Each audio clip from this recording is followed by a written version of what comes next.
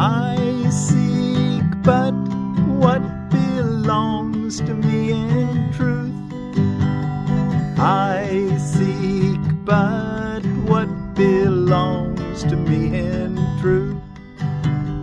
And joy and peace are my inheritance. God's gifts of joy and peace are all I want. I seek but what belongs to me in truth. I seek but what belongs to me in truth. Well, hello. Thank you so much for joining me in studying Lesson 104 in A Course in Miracles, published by Foundation for Inner Peace, here on Saturday, April the 13th of 2024. It's about 3 days earlier than that for me, but this is the lesson we're doing. I try to do them a little early so they get uploaded by the time that the day comes around, so that you can do your lesson on time.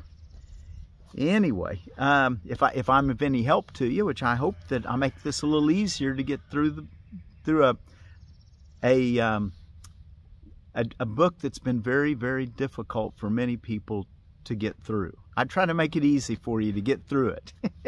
And then I find, if you're like me, that one time through wasn't enough. I didn't do my lessons the way that he said to do them. So I did it again. And then I did it again. Each time I get a little better at doing the way he says. Those 5 minutes every hour, those are challenging. And he doesn't expect you to do 5 minutes every hour all the time. He knows there's other things. You can't take 5 minutes and sit down. But when you can, and you can always at least bring the idea to your mind every hour, today being, I seek but what belongs to me in truth. And joy and peace are my inheritance. Or I seek but what belongs to me in truth. God's gifts of joy and peace are all I want. So let's look at the lesson. I seek but what belongs to me in truth. Today's idea continues with the thought that joy and peace are not but idle dreams. They are your right because of what you are. They come to you from God, who cannot fail to give you what he wills. Yet must there be a place made ready to receive his gifts. They are not welcomed gladly by a mind that has instead received the gifts I made, or the gifts it made, where his belongs, as substitutes for them. Again on that sentence.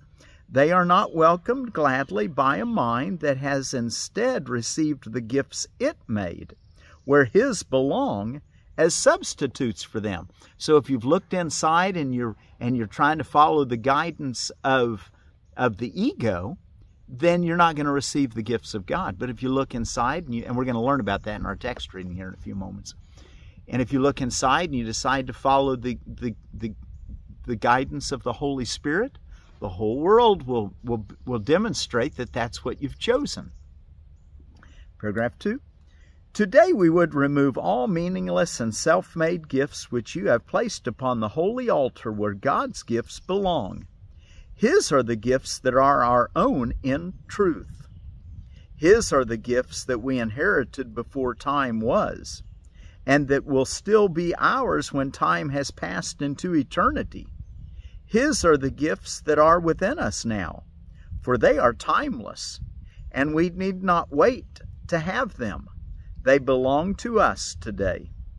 Therefore we choose to have them now, and know in choosing them in place of what we made, we but unite our will with what God wills, and recognize the same as being one.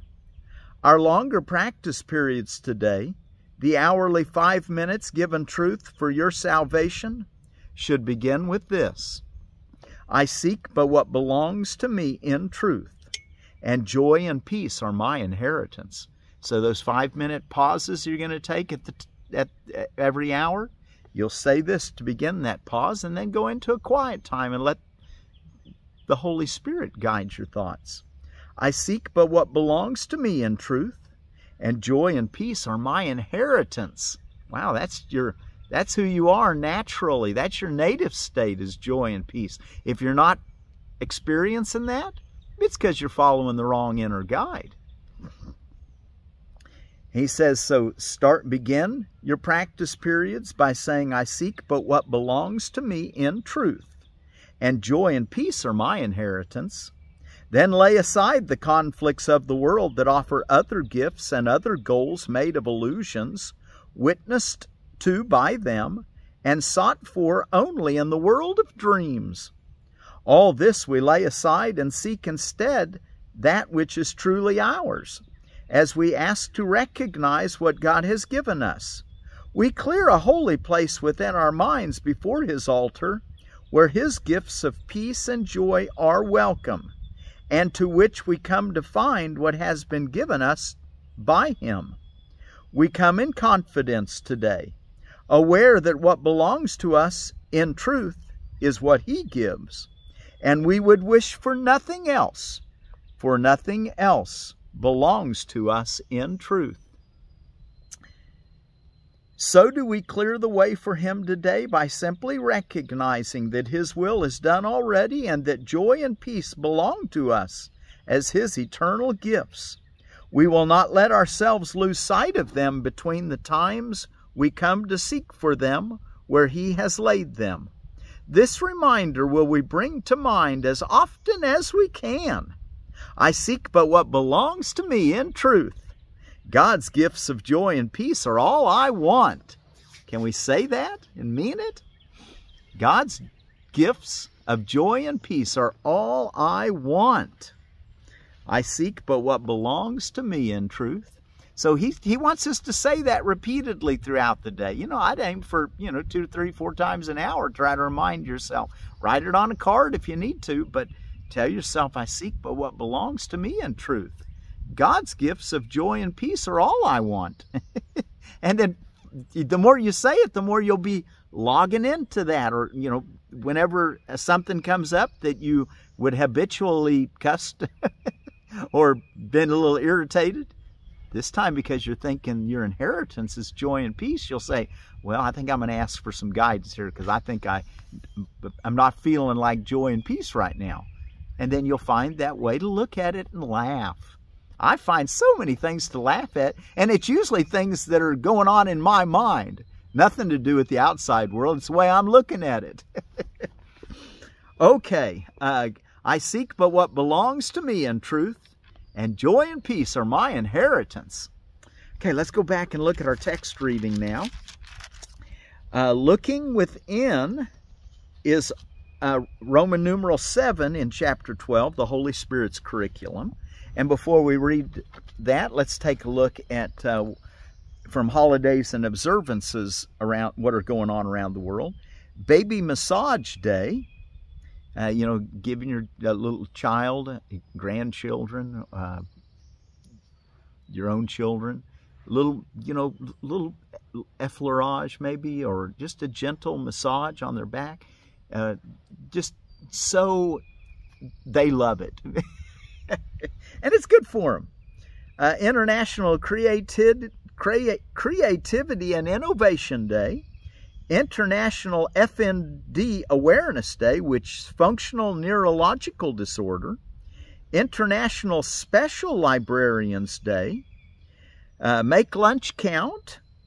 I'd say make every meal count. We want to aim for nutrient-rich foods, not for just empty calories. Make lunch count. National Catch and Release Day. National Peach Cobbler Day. Of course, your peaches aren't ripe, so I guess you'd have to use your canned peaches, which would be fine because you'd be cooking them anyway. You're not looking for raw peaches in a peach cobbler generally. Even though when I make a peach cobbler, I don't supposed to be peach cobbler, but just, mixing some fresh peaches and honey, a little yogurt, maybe a piece of bread all mixed together. That's my peach cobbler. Plant Appreciation Day. And of course, we're all the time trying to appreciate plants, looking for things that we can use them for and how to grow them. That's the world I see in the future. And it's also Thomas Jefferson Day, which he was one who saw a nation of gentlemen farmers. He called the yeoman farmers that all had small holdings and produced a crop. They're what makes a nation strong, he said, because they all have an invested interest in the land. And together, they make a strong nation. When you use corporate agriculture to grow your food, you're less connected to the land that you inherited, that you live upon. Speaking of Thomas Jefferson, he was the 3rd president. He was born in Shadwell, Virginia on this day in 1743 and died, believe it or not, on July 4th of 1826. Scrabble Day, a good game to play. Slow Art Day. Let's see. And Velasky is a Sikh holy day in India, and it's the harvest festival for Sikhs, and it began in 1699. Sikh holy day in northern India. It's the Hindu solar year, or the new year, probably for the Sikhs too. But anyway, it's called Velasky or Bulaski. No, I think I'm pronouncing that wrong. Vaisakhi. Let's go with that, or Baisakhi. Anyway, so, and you know, since we're talking about the Punjab region, and the Punjabi people speak, their word for peace is Shanti or Santi. Santi. Okay, and let's see, edible landscaping. Let's take a quick look at what's going on. What food? What's our next? It's the Great Wall Asian Persimmon, a soft. These varieties are ripe only when the fruit becomes soft.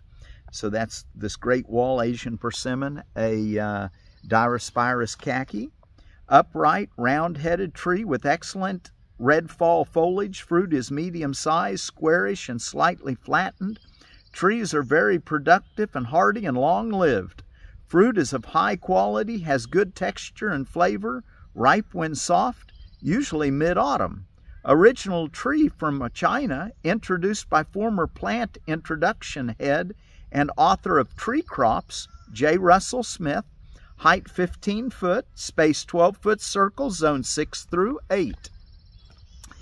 And then in Permaculture for Beginners by Carrie Mitchell, we're still in chapter 6, water. The next infrastructure is mulching. Mulching of the soil or the garden surface with wood chips, that's what I like to use, or hay, straw, leaves, etc., is very beneficial to both preserve moisture in soil and prevent drying by air and sunlight. It also decomposes on the surface, releasing nutrients into the soil. Its moisture-holding ability will allow the rains that fall to stay in the soil for much longer than on bare soil. So there's one man online that calls it you're having your ground have armor on it. Make sure it's got its armor on. Okay, I seek but what belongs to me in truth, and joy and peace are my inheritance. Looking within. Miracles demonstrate that learning has occurred under the right guidance, for learning is invisible, and what has been learned can be recognized only by its results. Its generalization is demonstrated as you use it in more and more situations.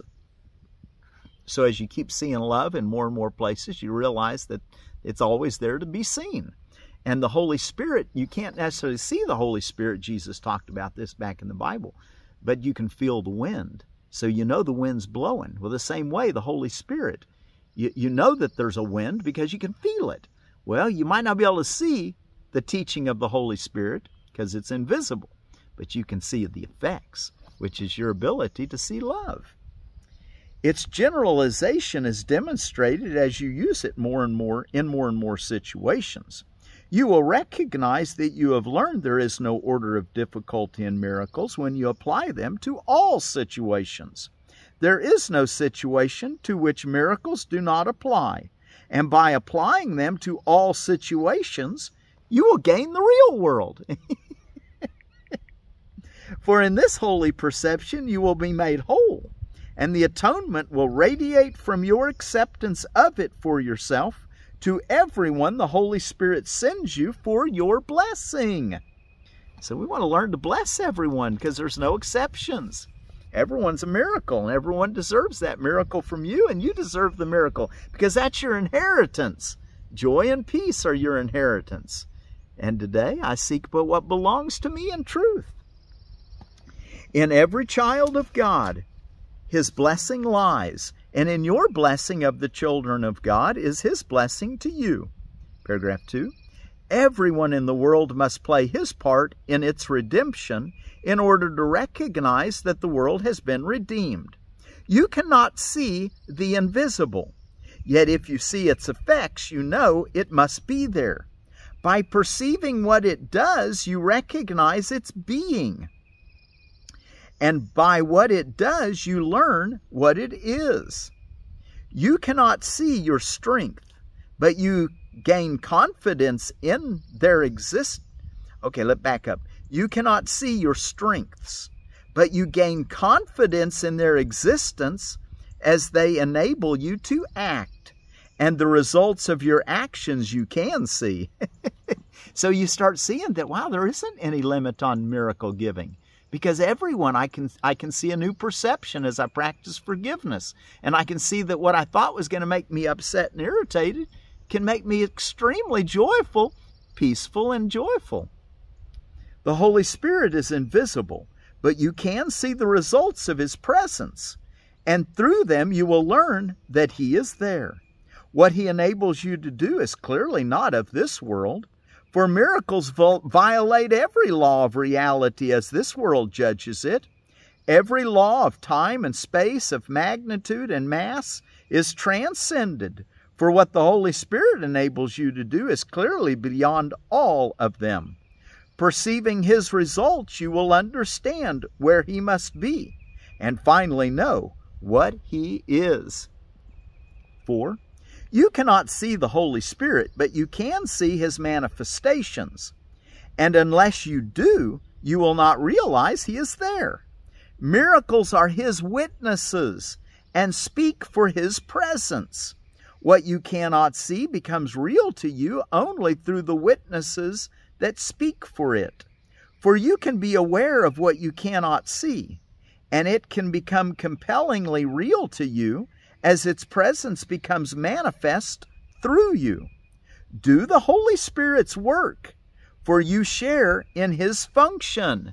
Do the Holy Spirit's work, for you share in His function. Basically, the way I see that is follow God's leading, His guidance, and always be looking for joy and peace. Don't settle for anything less than joy and peace in every circumstance. See the beauty. See the beauty always. Do the Holy Spirit's work, for you share in His function. As you function in heaven, as your function in heaven is creation, so your function on earth is healing. God shares His function with you in heaven, and the Holy Spirit shares His with you on earth. As long as you believe you have other functions, so long will you need correction. For this belief is the destruction of peace, a goal in direct opposition to the Holy Spirit's purpose. Paragraph 5. You see what you expect. Okay, catch this. We're going to go deep now about the inner guidance. You see what you expect, and you expect what you invite. Your perception is the result of your invitation, coming to you as you sent for it. Whose manifestations would you see? Of whose presence would you be convinced? For you will believe in what you manifest. And as you look out, so will you see in. 2 ways of looking at the world are in your mind, and your perception will reflect the guidance you have chosen. You can see a world of sin and guilt and be painful and not have your inheritance, or you can see a world where joy and peace are all you see, and that you can exchange your erroneous perception for the real world, joy and peace, where healing is used in this world, where creation is used in the world beyond time and space. I am the paragraph 6, I am the manifestation of the Holy Spirit, and when you see me, it will be because you have invited him, says Jesus.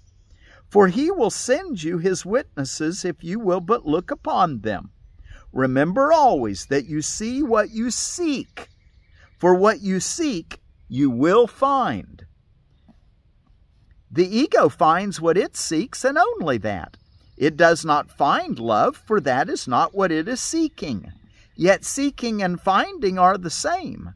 And if you seek for two goals, you will find them, but you will recognize neither. You will think they are the same because you want both of them. The mind always strives for integration.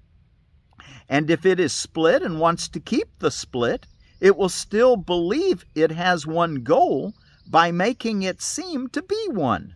Paragraph 7.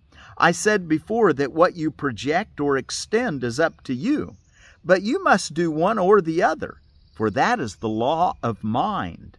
And you must look in before you look out. Okay, we've got to look in before we look out. As you look in, you choose the guide for seeing.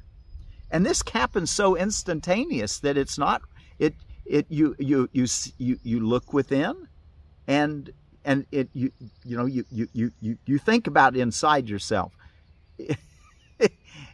How do I want to see the world? Do you want to see the world that you're threatened and that you're vulnerable? Well, you'll see that world then. If you look in your world and you say, I want to see my invulnerability, where I exude God, where I send forth love, I extend love, and I'm invulnerable, and joy and peace is all there is to see, well, then you'll see that world. That's the miracle. As you look in, you choose the guide for seeing. And when you look out and behold his witnesses, and then you look out and behold his witnesses. Let's read that again. I said before that what you project or extend is up to you, but you must do one or the other, for that is the law of mind, and you must look in before you look out. As you look in, you choose the guide for seeing, and then you look out and behold his witnesses. This is why you find what you seek. What you want in yourself, you will make manifest. And you will accept it from the world because you put it there by wanting it. You put it there by wanting it. That's the looking within, what you want. When you think you are projecting what you do not want, it is still because you do want it. This leads directly to dissociation, for it represents the acceptance of two goals, each perceived in a different place, separated from each other because you made them different. The mind then sees a divided world outside itself, but not within. This gives it an illusion of integrity and enables it to believe that it is pursuing one goal. Yet as long as you perceive the world as split, you are not healed. For to be healed is to pursue one goal, because you have accepted only one and want but one. And today we want to seek but what belongs to me in truth. We want to say that to ourselves often. And joy and peace are all I want. God's gifts of joy and peace are all I want. For to be healed is to pursue one goal, because you have accepted only one and want but one. In the last paragraph we'll read today, when you want only love, you will see nothing else. When you want only love, we will see nothing else. The contradictory nature of the witnesses you perceive is merely the reflection of your conflicting invitations, what you've done looking inside yourself. You have looked upon your mind and accepted opposition there, having sought it there, but do not then believe that the witnesses for opposition are true, for they attest only to your decision about reality, returning to you the messages you gave them. Love, too, is recognized by its messengers. If you make love manifest, its messengers will come to you because you invited them. Let's be inviting the gifts of God to come to us today. Okay, well, I think we know what to do. We've talked a little bit about it. God, I seek but what belongs to me in truth. Tell yourself that often throughout the day. At the top of every hour, try to take 5 minutes or at least pause and say, I seek but what belongs to me in truth. And joy and peace are my inheritance. Then lay aside the conflicts of the world that offer other gifts and other goals made of illusions, witnessed to by them and sought for only in a world of dreams. Lay all that aside and seek instead that which is truly ours as we ask to recognize what God has given us. Okay, so let's do that today. And I seek but what belongs to me in truth, and joy and peace are my inheritance.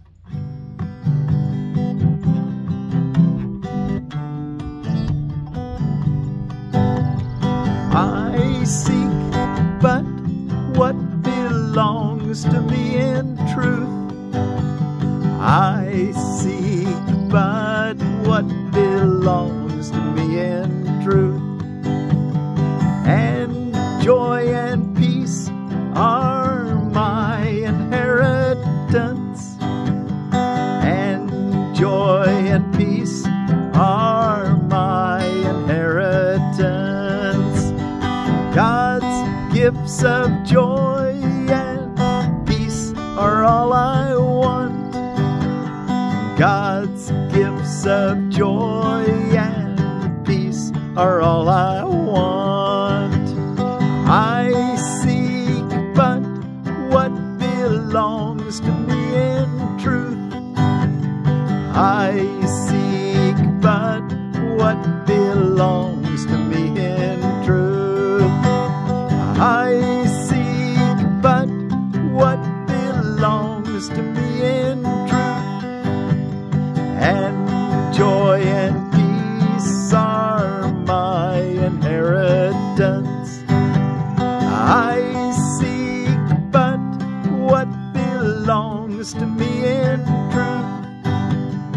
God's gifts of joy and peace are all I want. I seek but what belongs to me in truth. I seek but what belongs to me in truth.